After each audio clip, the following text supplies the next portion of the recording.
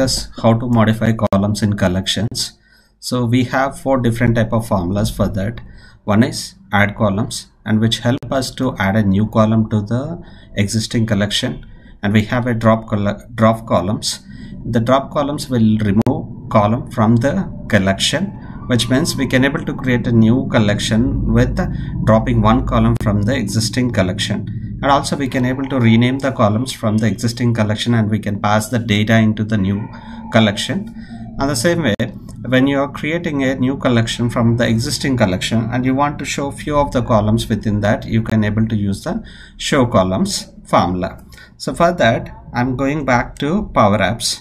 So here I already added 4 columns in this screen. So to add the columns, to drop the columns, to rename the columns, and to show the columns. And here I already created one collection with a sample data. In this one I have few sample data. I created with a name called data collection, and I added ID, name, description, and quantity. The same way I have added data almost 4 rows. And if you want to see the existing collection, you can able to see from here. If you go here, so we have total 5 rows. When you click this one, you can able to see the data here. This collection contains description, ID, name, and quantity.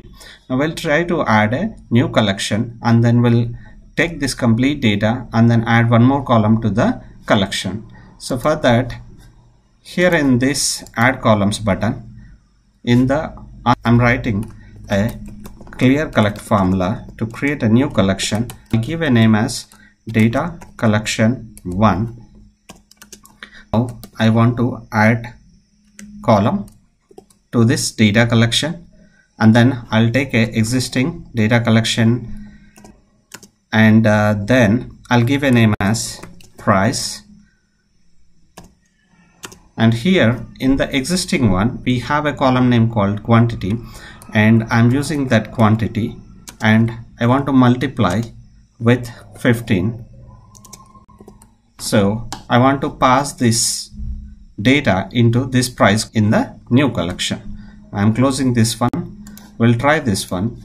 When we click on this add column, and if you come back to this collection, the new collection will create, because we have written clear collect formula to create a collection, and then take the existing collection data and then adding a new column, and then we are passing one formula here to get the data into it.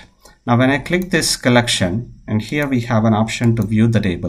So when you click on that one, you can able to see the description, which is existing one, the ID is there and the name is there. Now you can see the price, and the quantity is 10, and we multiplied this quantity and then we passed that value into a price. Now you can able to see each one, and which is multiplies with a 15. 30 into 15 is 450. So this way you can able to add a new column to the new collection from the existing collection data using add columns. And we'll try to drop any column from this data collection 1. So if you want to drop the column from there, so we can able to use formula called DropColumns. So for that, I'm creating a new collection, which is clear collect, and then I'm creating a data collection 2, and now I am trying to drop the column from this data collection 1, and I don't want to show the quantity, so I'll drop the quantity column from the data collection 1, and then I'll pass the data into data collection 2. So when we click this one, if you click this drop column button, and then it will create another collection, which is data collection 2. If you click here, if you go to a view table, now you can able to see the description, ID, name, and price, and you cannot able to see that quantity column because we dropped it. So this way we can able to drop the column from the existing collection and then pass that into the new collection. But if you go to a data collection 1, your quantity will be available within that. If you see that your quantity is still available in collection 1, but we passed that data into data collection 2, and then we dropped one column from the existing collection. So the same way we can able to use the rename columns as well. So here in this onSelect event, I'm writing one more collection, which is writing with a clear collect, open parenthesis, and then give a collection name which is data collection 3, and I'm trying to rename the column from the data collection. I'll take the first one. So earlier we have few columns. Here when you try to write this rename columns in the IntelliSense, you can able to see here the first one is the source, which is a data collection, the first one I'm taking, and it is asking for the old column name and the new column. So I'll take the old column, which is a item, and if you see this, you'll get a lot of things, but it is not showing the column names.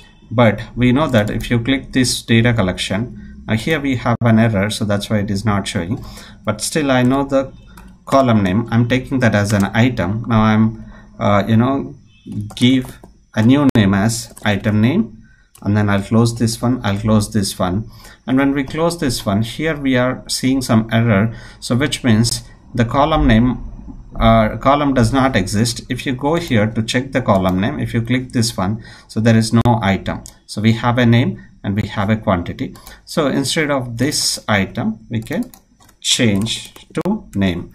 So now we got the column name and we are changing that to an item name. So this is a rename column formula, so it will rename the existing column.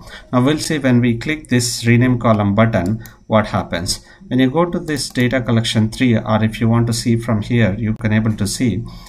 Now if you click this one, data collection 3, now you can see the data, which is description, ID, item name and quantity. Earlier this field name is name, now we changed this one to item name. This way we can able to change the column names using rename columns. Now finally we have show columns for show columns button here. So here we'll write another collection which is with the clear collect. I'm just giving a name as data collection 4. Now we'll use this show columns. When I open the parenthesis, and here in the back we can able to see the IntelliSense, but it is not showing because of this. When I open this parenthesis, this IntelliSense is showing. Now we do have the formula in the backend, but the first parameter would be the data source. Now I'll take this one from the data collection 1. So in this we have multiple columns, and then here when I enter that comma, now we can able to see the columns which are available. So now I'll take the first one as name, and then I want to show the ID. Now I want to take the price as well. So these 3 columns I want to utilize in the new collection. So I entered these 3 columns here. So when we click this show columns, now the fourth collection will create here. When you go back and you can able to see the fourth collection is created, which also contains 5 rows. When we click this one, now we can see the ID, name and price. Total 3 columns are available in the 5th collection. Now we'll come from the starting. Initially we have this data collection. Now then later we try to add one more column using AddColumns. Now we added the price. And the same way, later we want to drop column from the collection. So if you come here from this collection, we dropped the quantity column. So now you can able to see that. And then we have rename columns option. Using rename column formula, so we renamed name to item name, and then finally we have used show columns, and we have taken this data collection as a source collection, and then we collected only 3 columns from the data collection 1, and then we have created a new collection with the data collection name 4. So this way we can able to perform the modifying collection columns using these 4 formulas.